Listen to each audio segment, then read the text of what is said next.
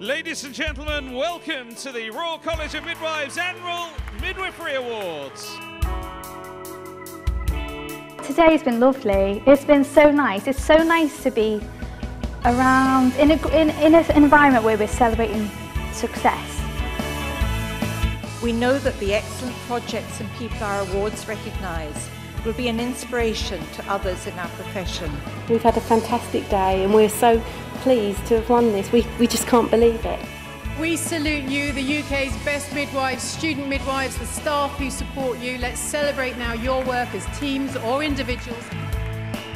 I'm surprised I've won the award given the competition. I'm just so over the moon to be awarded the prestigious accolade of becoming a Jake's midwife. Everyone here today is brilliant. As I say, you are the people that others need to learn from.